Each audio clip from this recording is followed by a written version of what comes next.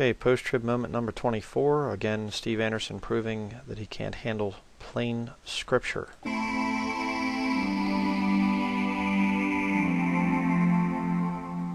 Now, those who believe in the pre-tribulation rapture will often bring up this term, the time of Jacob's trouble. And they'll say, well, isn't the 7-year tribulation, the time of Jacob's trouble? That has nothing to do with believers. That has nothing to do with the church. That is the time of Jacob's trouble. That has everything to do with Israel. What's funny is that most of them say that, and they've never even read the passage. Oh, yeah, they have. I have. I've preached on it. And we'll read it here in a minute to show you that he's a liar again. That talks about the time of Jacob's trouble. They just repeat that. Because if you look at the passage, it mentions nothing about the tribulation. It mentions... Whoa, you see the little game he played there? The time of Jacob's trouble, the 7-year time period, is never called the tribulation as a title. There shall be tribulation. There will be tribulation. But it is never called the tribulation. You see? So he goes, and the time of Jacob's trouble is never called the tribulation in the passage. You see the lie? You see how this guy lies? Continuing. It mentions nothing about 7 years. It mentions nothing about the events of end times prophecy. And if... Oh, it doesn't? It doesn't mention anything about the things that happen there, about end time prophecy? Well, let's look about that. Let me minimize this thing here a little bit. Okay. Jeremiah, where are we at here? Jeremiah chapter 30, verse 7. Okay. Look here at verse 6. Ask ye now, and see whether a man doth travail with child. Wherefore do I see every man with his hands on his loins, as a woman in travail, and all faces are turned into paleness? Why would that be? You want to talk about end times prophecy. Why would this be? Well, because the men cannot take the mark of the beast, so guess what? They're not going to be eaten. That's what's going on there. But look up here. Look at verse 1, and he won't read this for you. The word that came to Jeremiah from the Lord, saying, Thus speaketh the Lord God of Israel, saying, Write thee all these words that I have spoken unto thee in a book. For lo, the days come, days, reference to a future time period, saith the Lord, that I will bring again the captivity of my people Israel and Judah. Is Israel back in the land? Yes. They are a nation once more. This is Bible prophecy right here. And this little liar right here just said, there's nothing about prophecy, end times prophecy in the passage. He just lied to you. I mean, should you be surprised? Saith the Lord, and I will cause them to return to the land that I gave to their fathers, and they shall possess it. Let me go back here just a minute, just so you can hear the liar again. About the tribulation, it mentions nothing about 7 years. It mentions nothing about the events of end times prophecy. Oh, mentions nothing about the events of end times prophecy. Right there. I will cause them to return to the land that I gave to their fathers, and they shall possess it. What do you think this is? That's end times prophecy. Okay? And these are the words that the Lord spake concerning Israel. Look into it. Israel is another name for Jacob.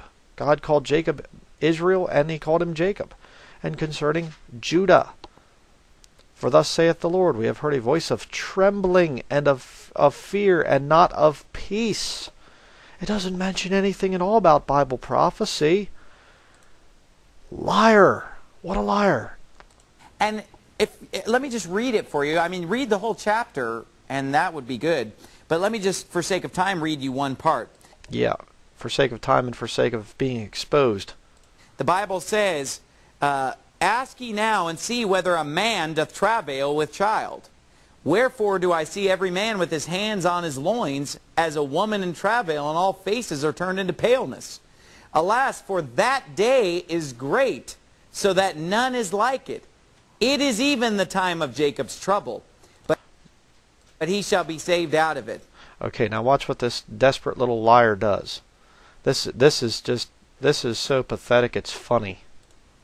For it shall come to pass in that day, saith the Lord of hosts, that I will break his yoke from off thy neck, and will burst thy bonds, and strangers shall no more serve themselves of him, but they shall serve the Lord their God, and David their king, whom I will raise up unto them. Okay, right there's a reference to the second coming of Christ and the millennial kingdom being run from Jerusalem. Oh, but it doesn't have anything to do with Bible prophecy. Yeah.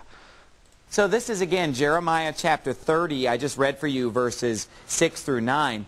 But let me just read for you the key verse again in verse 7. Alas, for that day Okay, now watch what he does. is great, so that none is like it. It is even the time of Jacob's trouble, but he shall be saved out of it. So according to that verse, what is the time of Jacob's trouble? The Bible says it is a day. The Bible... He's actually being serious here. I know probably some of you Bible believers that have actually been in the Word for a few years, you're probably laughing right now. Try to compose yourselves, okay? Don't fall off your chair or anything laughing here. The day is just one day. That's what it's referring to. Oh, you mean so like things like the day of the Lord? Oh, that's just a reference to one day. Not the millennial kingdom. 1,000 years is with the Lord as a day. A day always refers to just one 24-hour period. I mean, let me just show you here. Just to show you how ridiculous this is. To say that a day, you force it into a 24-hour period. Okay? Look at this here. Okay, verse 8. But beloved, be not ignorant of this one thing. Be not ignorant, Steve Anderson. That's what he is. One day is with the Lord as 1,000 years, and 1,000 years as one day. Yes, there are portions of Scripture that say day, referring to a period of time. And you'd have to be a total blockhead to read Jeremiah chapter 30, verse 7 and think it's only talking about one day. Oh, they're going to have their hands on their stomach, travailing in pain because they don't have any food in one day. I don't know too many people that are starving to death like that and their face is turning pale after not having food for one day. This is absurd. How could you come up with such a stupid interpretation of the Bible, of this scripture here? And notice it says it is the time of Jacob's trouble. Time of Jacob's trouble. That's not 24 hours. Give me a break. He's so desperate to disprove the pre-tribulation rapture that he'll just lie, however he has to lie, to try and prove his false doctrine. Don't listen to the liar. This man is a liar.